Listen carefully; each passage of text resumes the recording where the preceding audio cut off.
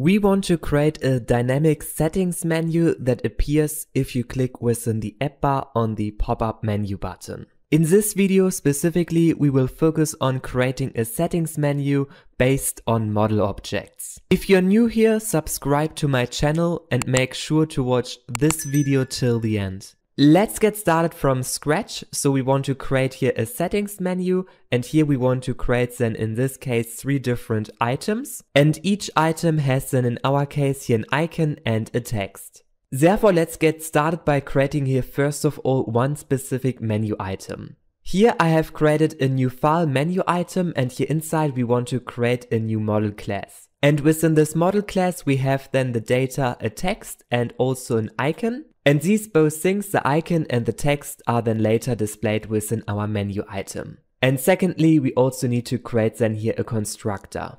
After this, I create a new file menu items, and here inside we create then our menu items, and therefore we simply define here all of our menu items which you see here inside: settings, share and sign out. And we want to get started here with settings, therefore I create here a new field, item settings. And here inside we create then a new menu item, and this is exactly this model object which we have created before. And here inside we define then the data of our items, so first of all the text, and secondly also here this icon which should be displayed next to our text. And with this we have exactly defined the data for one menu item. And we also want to do the same thing for the share item and also for the sign out item. And therefore we create here other fields, and like you can see we put here then the text share inside and sign out, and we also put here then different icons for each of them inside. And now we also want to display all of these menu items which we have here defined. And to do this we want to create here a list of menu items so that we can later access here many items at once, and we simply put here then our items inside. And in my case I put here only 2 items inside, because here we have 2 items and then later we have here this divider, and then we want to create here our second list of items, and in our case we have here only 1 item inside. And therefore I also create here a second list, and here I put then this sign out item inside. Alright, this was about the setup, and now we can display all of our menu items inside of our UI. And we want to get started by displaying here the first 2 items which are here inside of our items first list. Therefore let's go to our main file, and here inside I have created already here this app bar which you see here at the top. And here within this app bar you have this property actions, and inside of it we can then create a pop-up menu button. And this pop-up menu button is then of the type menu item, and this is a model class which we have created before, and this holds then the data of our text and our icon. And with this pop-up menu button we have basically created here this button at the end, and now we also want to basically display then all of our menu items in case we click on this button. And therefore you have here this property item builder, and here inside you need to put then a list of your menu items inside. And in our case we have already created this list, and we want to access it here, our menu items, items first, and this is exactly this list which we have created before. And now we want to map these menu items to our UI, and therefore we simply map them, and here inside we create then a method to build each of our items. Let's now create this build item method, and here we get every time the menu item, which is our model class, and based on it we want to create then a pop-up menu item.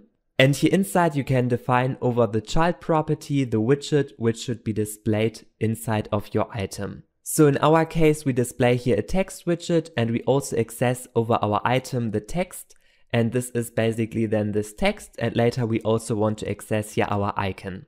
And now after your hot restart you see here this pop-up button, and if you click on it then you also see here our first 2 entries. And like you can see we have here for each of our items here a text displayed, and this is exactly what we have defined here inside of this child property.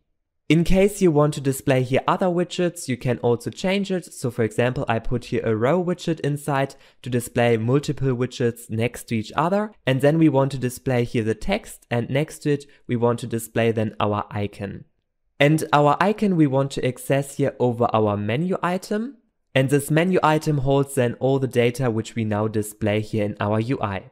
And now after we hot restart our application, you also see here this icon next to our text inside, and this is exactly what we have defined here with this icon. Next, we also want to add some functionality if we click on our menu items. So in our case, we want to navigate then to a new page, which is in this case the settings page, because we have clicked here on our settings icon.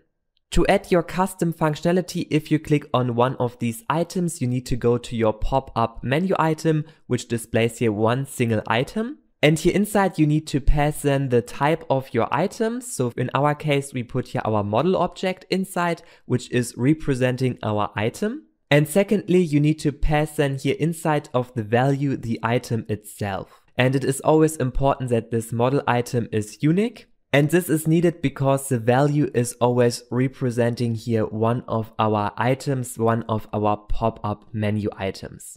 And next, if we click on one of our menu items, then we want to execute some functionality. Therefore, we want to continue to implement here the functionality if we click on our item. And to do this, you simply go here to your pop-up menu button. And here inside you have then this onSelected property. And here inside we get then every time the item on which we have clicked, and this is of type menu item. And this is basically the value which we have put inside before.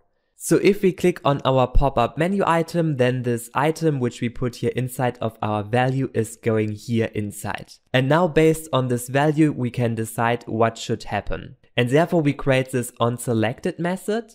And here we get then every time this model object on which we have clicked. And here inside we can basically switch over this model object, and then we simply determine if it is, for example, this model object item settings, which means it is here this first item. And if this is the case, then you can execute here some functionality. So for example, you navigate to a new page. And in our case, this is then a settings page. And this is another page I have created already. And inside of this page, we basically display an app bar with the text settings.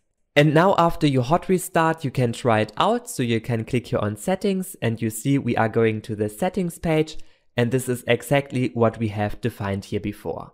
And the same thing you can also do here for the share button, for example. So if you click on it, then we also want to go maybe to another page. And therefore you also go to your onSelected method. And here you add then another case for your item share.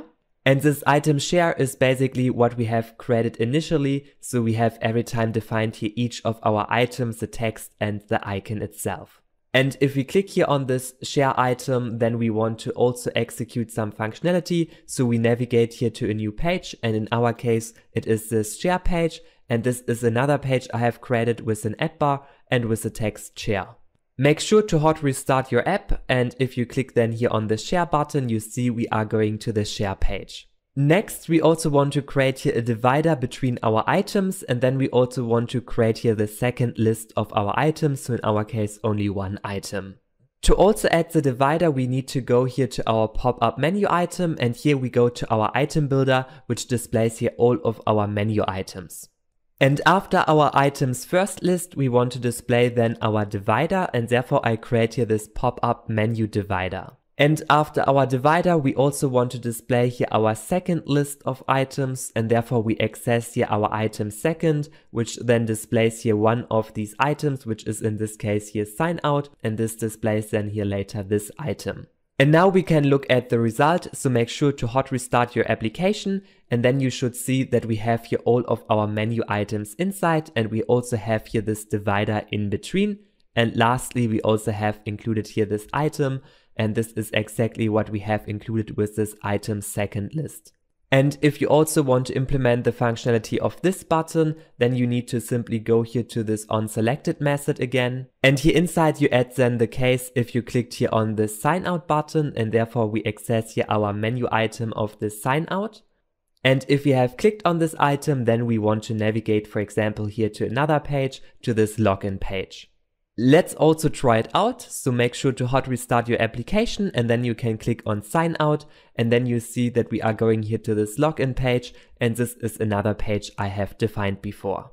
And by the way, if you want to get here the whole source code of this application, then you can get it with the first link in the description. And with the second link, you can get access to my Flutter courses, where I teach you how you can become a better and more efficient developer.